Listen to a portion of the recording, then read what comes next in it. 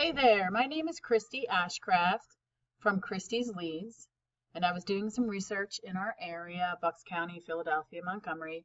Came across you guys and thought I'd shoot a little video here comparing your online presence to that of your competitors.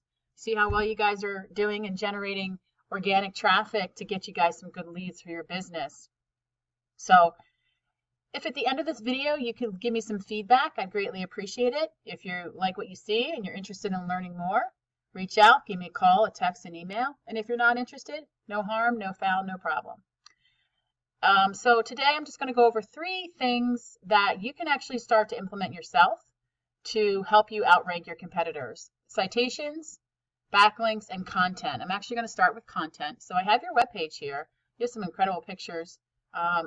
They really captures one's eye. That's awesome.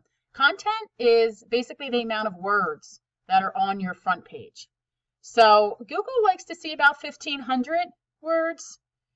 So you guys are falling short in there. If you could add some words, some information, some keywords relevant to your niche that are unique, it would help Google crawl your website and then outrank your competitors. That's one thing.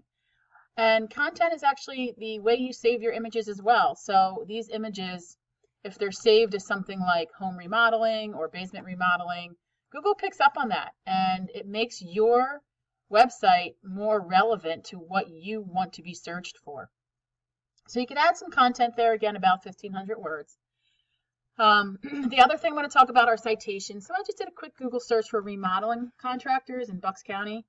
And just to go over the home page here, the front page of that search, you have your general ads, which businesses pay for. And yeah, people will click on them. Some people won't. They just don't like ads. Other people use ad blockers these days because the number of ads has just become so excessive.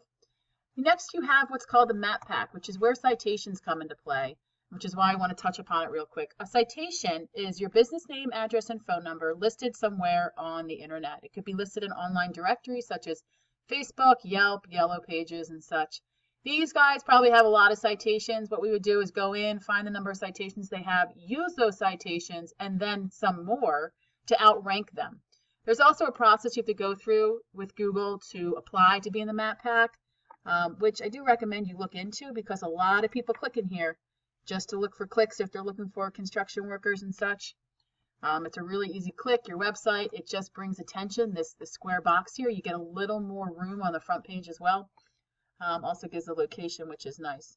So citations are important in that way. We look to give more. So if your competitors have 500, we look to do 600. The next is just your companies that are ranking organically.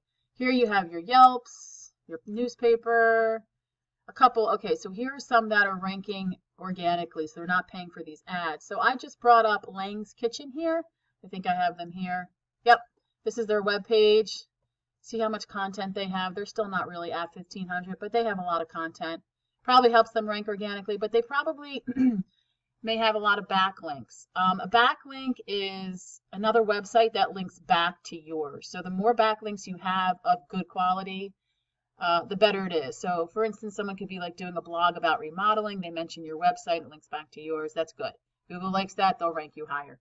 So we use a program called Ahrefs, and it allows us to look at the websites, get an insight into how many backlinks they are, what they are and such, and who's using what. So if you look at your website, VSM Remodeling, you guys look like you only have one backlink and one referring domain, and that's not really giving you a lot of traffic. You're missing a lot of traffic here. We have Lang's Kitchen, possibly one of your competitors. They have 239 referring domains and about 4,000 backlinks. Look at how much organic traffic they're getting. That's the number of visits they get to their website every single month, about 6,000. That's incredible.